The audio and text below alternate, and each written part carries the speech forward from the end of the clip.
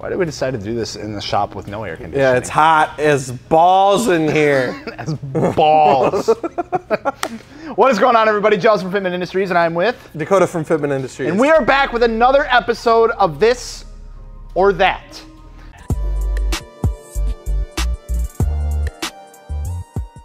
So it's pretty simple. If you want your question answered on an episode, just drop it in the comments below. Again, we prefer them to be automotive related. If they're food related, we'll probably throw it in as like a bonus question because it just gets us all heated more than usual, all that kind of good stuff. Before we begin, don't forget we're doing a free wheel giveaway with Konig wheels. You can pick up this shirt right. Yeah, the shirt is dope.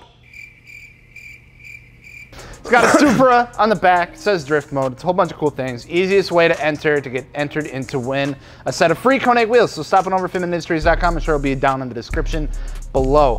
Yeah. Wheels, tires, suspension, fitmentindustries.com. Don't forget to subscribe. Yep. All that good stuff. Yep. I think we're ready for the first question. Let's get it. All right, and question number one is downshifting into a stoplight or putting it into neutral? Easy, downshift. Got a rev match, bro. Always. Always rev match. Jeez, who's rolling up in neutral? That's the most boring. You might as well drive an automatic. What the f are you doing? Jesus Christ. I didn't realize I was so passionate about this subject, but apparently I am. Definitely downshift. You know, downshift all the gears. I think every once in a while, though, I do just pop it in a neutral roll. But I'm saying, if I had to pick, I don't go into first. You know. Do you go into first? I usually go to sometimes. I usually go to second, and then it's like neutral because sometimes, yeah. I do that as well. I think honestly, like I was saying, sometimes from third even, I'll just, you know. Yeah. But yeah, generally downshift, definitely rev match. Yep. Not only downshift, but rev match because it's fun. Car sounds cool. I get to rev it a little bit. Pops every now and then. Yeah. Well, yours just sounds like a fucking machine gun going off. So. Next question. All right, and question number two. Daily drive a bosozoku or donk? Oof. I was gonna say bosozoku because they're really cool, but then I thought about dailying one every day. Like, think of that in the winter with the like 8-foot long like splitter. Chin spoiler just acting like a freaking plowing the road. Plow. But like most of them are those little like old ADM Toyotas that have like 80 horsepower. So you wouldn't be able to push insanely much, stretched wheels. Yeah, you wouldn't be able to push much snow. Okay.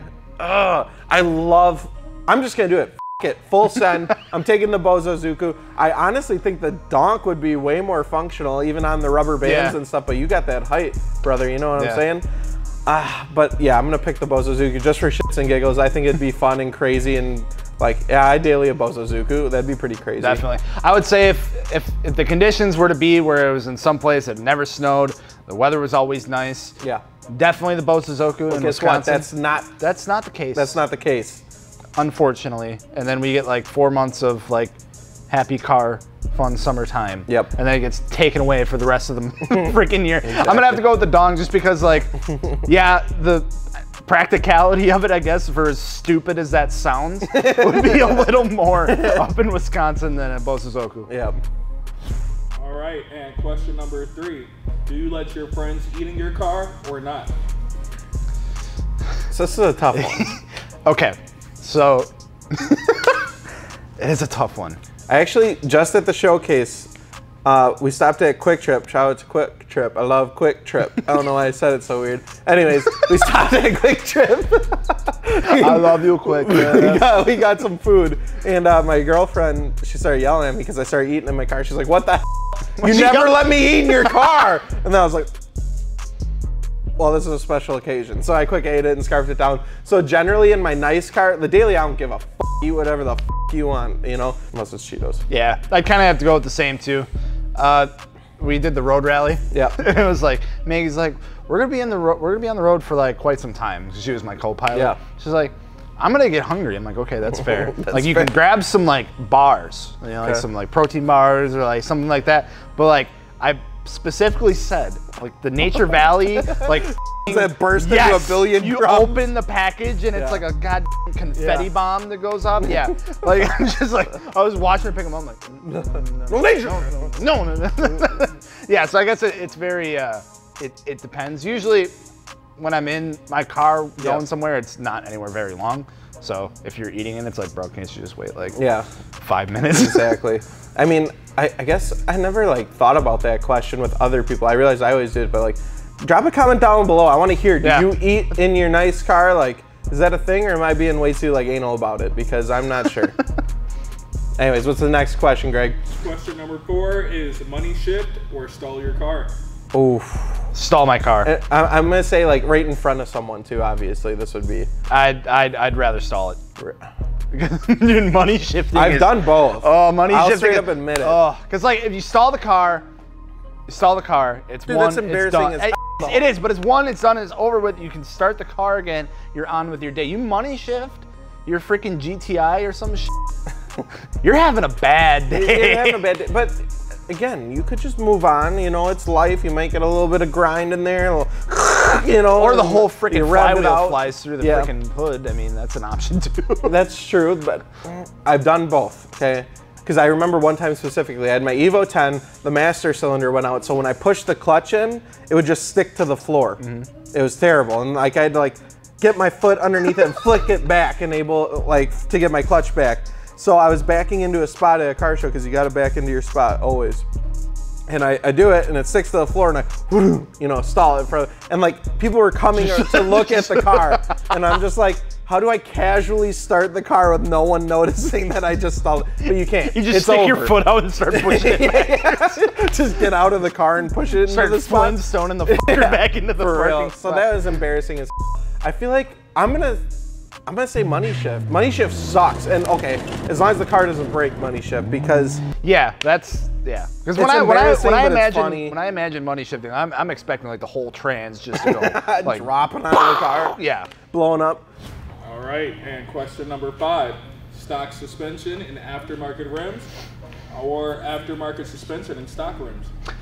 I think we've talked about this one a little bit before, if not on a this or that, definitely in like an actual video that we've done. Definitely suspension before wheels. Like I've always kind of seen, because there are some stock wheels out there that look pretty decent. Yeah, and absolutely. like, and if you get like the wheel gap situation figured out a little bit, you give it some drop, it actually looks not too bad. And it's like, it's a good transition into getting wheels like further down the road. Like, cause sometimes if you get wheels that are like a pretty aggressive setup, not only do you not know like the exact like size and everything that you need, or like what the fitment's gonna be, how, like, are you gonna have to run like a stretch tire? Are you not gonna have to run it? So it's like, you put that on there and it just looks a little goofy. You know, you're at stock height, you got like some pretty aggressive wheels going on and people are like, what is going on there? So I would definitely say suspension on stock wheels versus aftermarket wheels over suspension. Yep, I'm gonna agree with you. Suspension first, always. So yeah, when you're going into your next set of wheels, being able to look at going off the stock width and offset, and then you're like, okay, well I can go an inch wider and add a little bit of offset here. You know, it just is nicer, rather than like you saying, if you buy an aggressive wheel, and then you try to lower it on them and you're like, holy shit, I'm gonna have to run crazy negative camber to be able to fit these, or a crazy stretch. That's just more of a hassle. I'd rather get the suspension in first and work from there. Yep. Next question, Greg. All right. Oh God, I'm worried. Our, bonus question. Oh shit. And it is Xbox or PlayStation? Oh.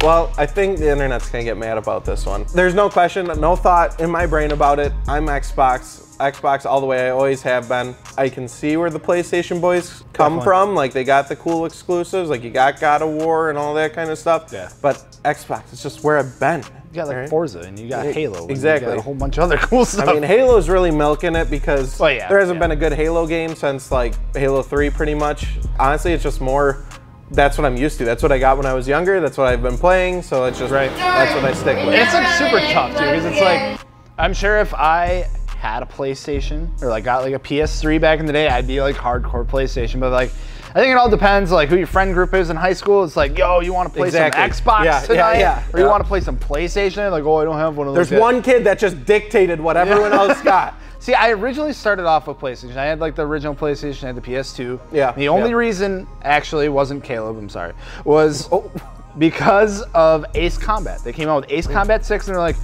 we're only gonna make it Xbox 360 exclusive. And I'm like, bro, like it's the newest Ace Combat game in like 5 freaking years. You're telling me I gotta buy a whole new console for it? So then I did, and then I just stuck with it ever since. Yep.